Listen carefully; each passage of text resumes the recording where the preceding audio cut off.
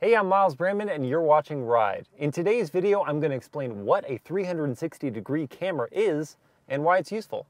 Now, before I explain how it works, I will say that 360-degree cameras are called different things by different automakers. Some call them bird's eye view, top view, surround view, whatever branded term that automaker has chosen, but they're effectively all the same system. It is a top view of your vehicle projected by the linking of 4 different cameras together. So you've got the camera in the front grille, one under each door mirror, so right and left, and then the camera that's usually embedded in the trunk. And all 4 of those cameras, the images are projected and knit together to create what it might look like if you were over your car looking down. It will put an image of the vehicle in the middle of those 4 cameras.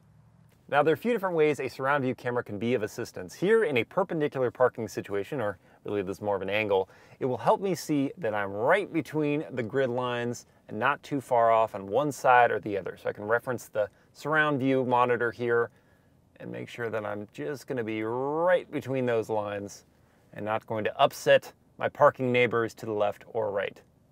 I can also use the front view camera in this instance to make sure I'm not going to get too close to the curb, and especially at an angle like this, I don't want to be rubbing up just on the right-hand side. This is really helpful, and I'm in the spot perfectly.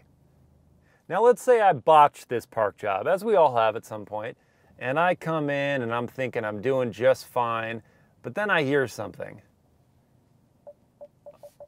It's the proximity sensors telling me that I'm too close to an object in front of me. But I don't know what they're referencing if it's just the proximity sensor. But with a 360-degree camera, I can see that, oh, look at that. I am way too close to this car just to my left. So I'm going to need to back up and try again. Yet another use for one of these systems would be backing up. So yes, I've got the left and right hand bird's eye view showing me, well, in this case, that my neighbor is a little outside their lines.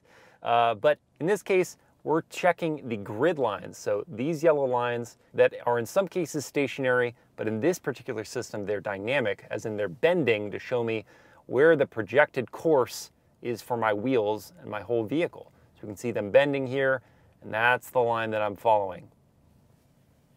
When I'm satisfied with my reversing, I can pull forward. And this system's cool. It'll even show you driving forward which angle my wheels are headed. Left, right, straight. Last and perhaps most useful, parallel parking. In this case, we don't want to be hitting the curbs and scraping up our wheels, and we also don't want to hit, clearly, the cars in front of us or behind us. I happen to have found a very generously portioned parallel parking spot here, where I've got plenty of time, but now I'm knowing, all right, I'm getting real close to the curb, so I want to crank that wheel, line up perfectly, and stop right there. You know what? I want to get really nitpicky, so I'm going to go into one of these additional views and see that that is just too much space between me and the curb.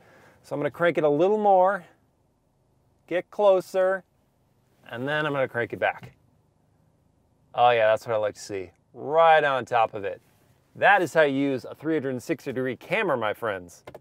And with that, you've seen what a 360 camera is and why it's useful. This has been Ride. I'm Miles Brandman. Thank you so much for watching.